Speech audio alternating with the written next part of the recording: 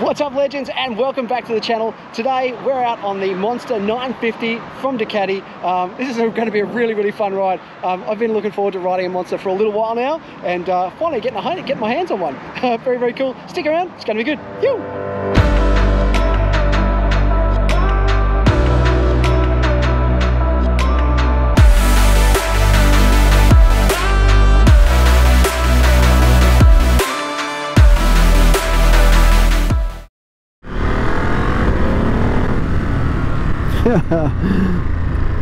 Very cool. So we've got allegedly self-cancelling indicators, which, yeah, not so much. Brembo brakes though, which are great, and little quick shifter, which doesn't seem too bad at all, and this great little burbly motor, which is fun. Really nimble, like just this thing chucks. Good little quick shifter. These mirrors are terrible. But what a hoot. Yeah, quick shifter's not that great. It's not as good as what the one was on the Hyper. She's got some good little pickup though. Yeah, no, so look, with the Monster lineup, this is the first Monster that I've ridden. I mean, I've ridden the 1200, you know, and the 69, I think it was 697 or 699, something like that from memory. But this is the first one that I've ridden where I've actually felt really comfortable. Good seat height. I think we're about 31.5 inches in seat height, and you can go lower or higher again. Yeah, just, it's flickable, very comfortable, you know, very nice, look, this will be a great all-rounder for someone, I reckon. If you just want something you can do absolutely everything on, then you know, I mean, this will be great for around town. I can imagine the twisties as well. This will be super fun. Oh, very good. It's got a good little burble about it as well, which I quite like. There you go. And Brembo brakes to pull you up, which are great. Yeah, really good. When it opens up,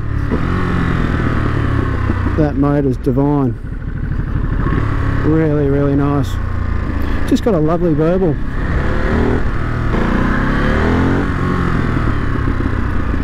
Just going to pull it up here. Let's have a walk around. The Monster. Very cool. Great looking machine. So the biggest changes for this bike, I suppose, really come down to, obviously, the trellis frame's gone, which is a bit of a shame. Look, I mean, you know, I'm neither here nor there on that trellis frame, but from what I've just been riding just now, it's like this new chassis is very good. It doesn't have the same flex as what you would in a trellis frame, but I mean, it would have been nice to have sort of seen a bit of a trellis coming up here, perhaps like the Hyper type sort of thing. That one might have been good, but yeah, good looking bike all around. So you got the 11 degree. I mean, look, this motor is it's a fantastic motor. I mean, the classic round Monster headlight has changed to a bit more of an oval, which I don't mind actually. I actually think it's quite cool. I don't know about this. I think this is a bit of a waste of time myself, but all round, I mean, you still get that fat ass that Ducati does on the Monster, you know, which is good. Classic sort of monster styling. I reckon this would be an absolute cracking bike to own. There's a few little things. I mean, this is the same sort of stuff as what you know, just the exposed wires, this kind of stuff. It's the kind of thing that picked up on the Hyper. That was the stuff that really pissed me off about the Hyper, was this kind of thing, which ends up causing problems, you know. And in here, same thing, you know. It's just little bits of detail. I mean, you know, Ducati do a great bike. They make a great branded bike. Really nice. I mean, like these indicators. Let me just put some on, and I'll show you. They sort of fade away in that direction, which is kind of cool. I don't mind that at all. you know, a little bit of LED action. They are supposed to be self-cancelling, not so much.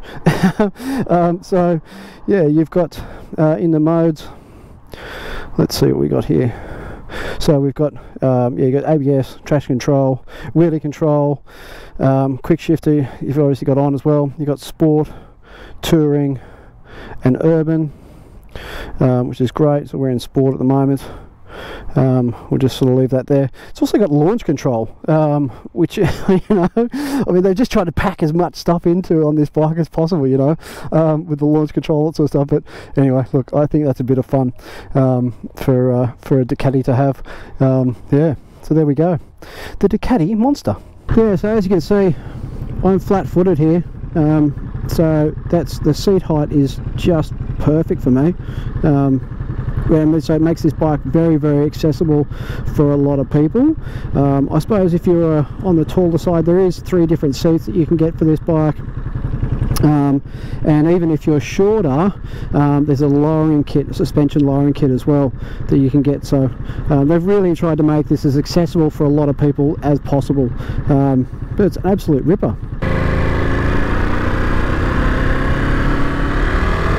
Oh, look, we've got mini twisties. These are great.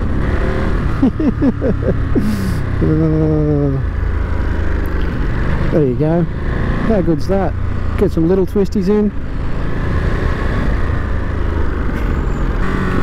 So interesting with this, I just noticed just then the rear shock just kind of bottoming out a little bit. The forks aren't adjustable on this bike. Obviously the rear one is adjustable, but the forks aren't adjustable here, which I think is a little weird.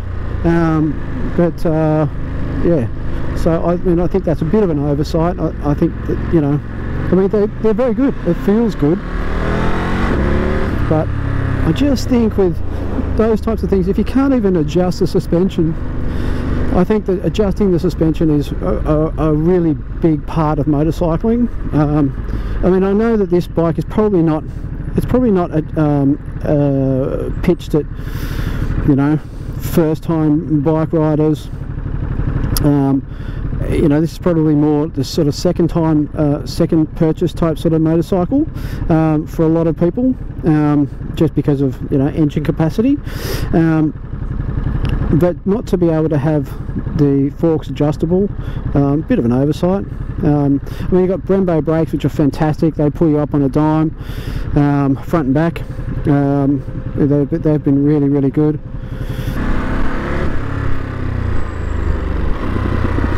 Yeah, you really, I think with this quick shifter, you've just got to match the revs. It's kind of a little bit like more like a slipper clutch. Yeah, that's exactly what it says. So if you match the revs on it, you don't want to close the throttle altogether, and that'll give you proper performance out of that. Hear that little wind? I don't know if you guys can hear it or not, but there's a little bit of a wind. It almost sounds like a distant like police or fire siren. Crazy. Yeah, so there you go. When you get it up, then you can start to get that bop for through the exhaust. That's really cool. Very, very cool. A great bike. The Monster from Ducati. What an absolute ripper.